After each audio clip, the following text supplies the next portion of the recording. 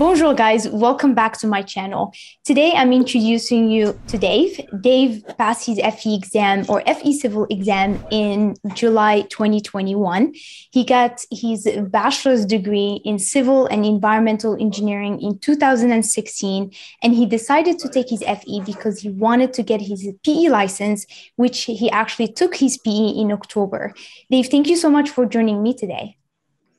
Thank you for having me. Awesome. It's my pleasure.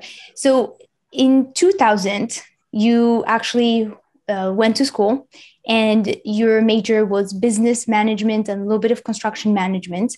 And you studied for about 2 years and a half, but you didn't finish your degree. And then in 2016 or 12 years later, you decided to go back to school. I want to dive into that a little bit. And I want to ask you, why engineering? Why did you choose to go back to school and study engineering?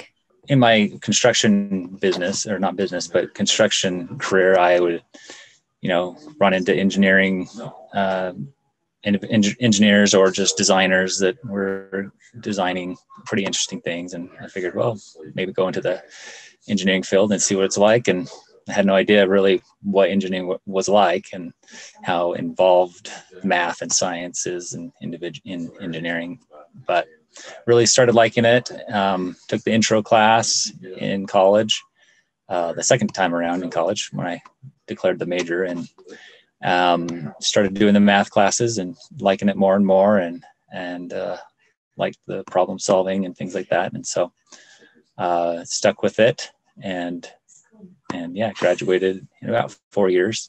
Awesome. I want to ask a little bit about, like 12 years later, you went back to school. Right at that moment, you were in your 30s, you had 3 kids, you also owned a home. How did you do it? How did you balance like school and family and making sure that everything got paid for and all of that? Well, my wife worked. So she really carried the family the whole time that I was in school. I, of course, tried to help however I could with my part-time work and things. So yeah, a lot of help and just time management. You don't watch as much TV. Right. I did miss out on a lot of family activities and things. Weekends are not just work and they're homework weekends, and so you gotta make up for assignments that you're behind on or whatever. So try to limit your sleep to just what you need, not more than you need. But yeah, it's a lot of work, but it was a lot of fun, being a dad and also a husband and father, or student as well. So yeah. So let's dive in now into the FE. So when you started studying for the FE exam, what would you say the thing that you struggled with the most? Because you took it the first time when you were senior in 2016 and you didn't pass, and then you took it again. During that journey, what did you struggle with the most? Well, like the tests in college, I just felt like I'm doing everything I could to pass that test, study for a whole week or two for that one test. And then the idea that you're going to take a test that has all your tests wrapped into one 5.5-hour test was pretty overwhelming. And there was, topics that I didn't even take a class on. And so it just adds to your stress and your worry and your confidence. You don't think that you can actually do it at times. There was a time when after I graduated, I really didn't think I could. Okay. So what made you to, like, when you had those bad days where you wanted to give up, what made you want to keep going and not giving up and keep studying? If you believe you can, or you believe you can't, you're right. So you just kind of convince yourself that if you can do it, if you believe you can do it, then you can do it. And so little by little, you start making the baby steps of going back to learning. Okay, let's talk a little bit about time management. So, something that a lot of students really question when they start preparing for the FE is like, how many months are they going to be spending studying for this? When you started first studying for the FE, did you know like the time frame? Did you know exactly how long was it going to take you? Did you schedule the exam? Or did you start studying first and then you were like, okay, you just adjusted your schedule as you were preparing for the test? When I first started, committing myself that, yes, I'm going to just take it, I figured it was going to take 6 months. I'm like, okay, 6 months, focus on it for 6 months, and then another 6 months, focus on the PE. Then once I, realized, saw your course was expanding to the afternoon, I'm like, oh, I think I need your course for both morning and afternoon. I don't want to just buy the morning and then have to study on my own for the afternoon and not really know what stuff to study. So when you started rolling out videos and saying, bundle it now and save, I'm like, okay, this is the program I need. So the videos, I mean, they're really well done and they're right on topic, and you just feel like you're not alone studying. So you can follow along, learn the concepts. You give a little, background of like a lecture, and then you also do the videos for problems. And so after I did the morning, then I tried to schedule, I think I scheduled the test once I finished the morning session of your course. So, and gave myself, I think overall it was 4 months when I started, when I bought your program to when I took the test. How many hours did you study a day, and then also weekends? Yeah, so I tried to study every day and every weekend. I didn't hit every day, but I hardly ever missed 2 days in a row. So I would study in the morning. At the beginning, I'd study maybe an hour in the morning and an hour at night, something like that. And then on the weekends, sometimes I do it on the weekends, maybe 5 days, one day, but not both days, or something like that. Yeah. Now, so first you mentioned that you started looking up resources online and you found my free YouTube videos that goes over problems and stuff. And then you decided to purchase our course. What made you decide to invest? Because like you said, it's a lot of money. And so what made you decide to invest in our course?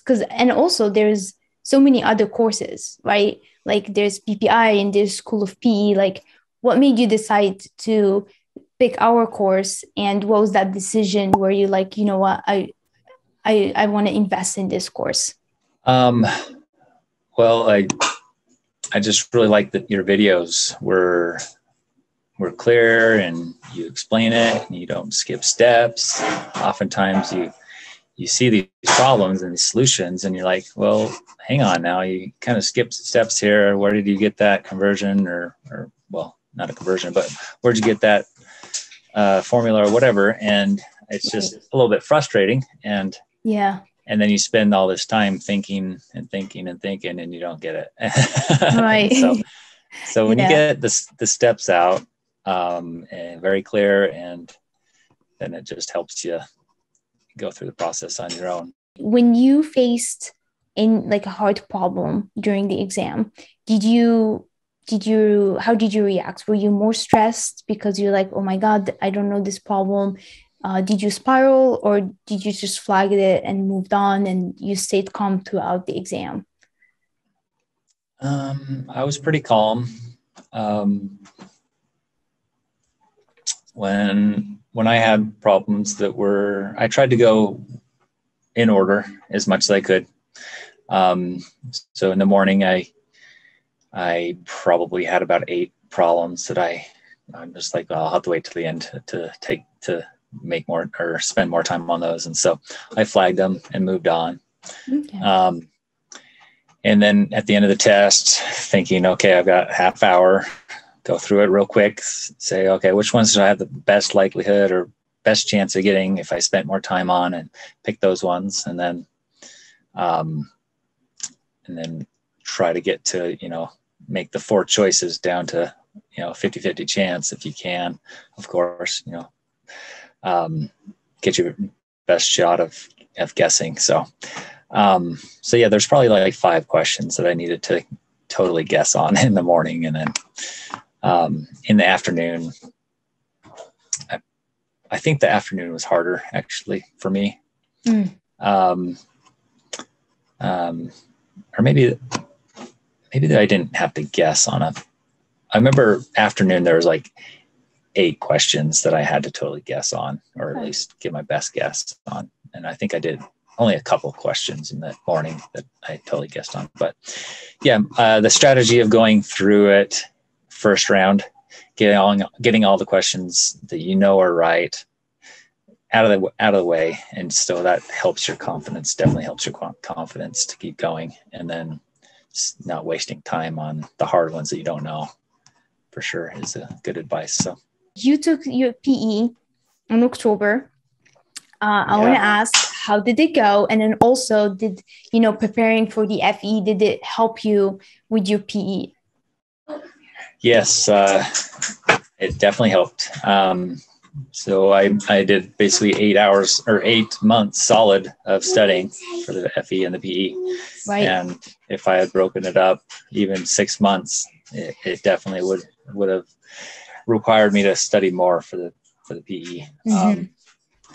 So it went well. I didn't ace it, but I walked out of the morning thinking, oh, okay, I think I did well over 70% on this. I'm banking some questions for my afternoon. So yeah. I tried to tally up a little bit, with what I really felt confident in, and my percentage was, 65 or so. So I think I did well. Afternoon definitely was a little bit harder, quite a bit harder. And they don't think that you're going to go in there seeing questions that you've seen before, with the numbers changed or something like that, because it's not going to be like that. Right. You're going to see questions that have similar concepts with a twist. Right. And so you'll have to be creative. Awesome. Can you tell us a little bit about like the resources that you use? Because we do have a lot of our students that pass their FE. They're currently preparing for the PE, or they want to take it next year. Can you just tell us a little bit, like, what resources did you use and which resources you found helpful? Yeah, well, first off, I think the first thing you should do after you pass your FE, and if you can take your PE, sign up for the PE right away. I wouldn't wait. Even if it's a couple months down the road, sign up right away. Don't wait that next 6 months to have to pay or take it again later, and give yourself that experience to take the PE right away. But as far as resources, I did look at other things. I could get another PPI type course, or all the other ones that are offered. But I figured your course had about half the material. It's like the afternoon session of the FE is almost like the morning session of the PE.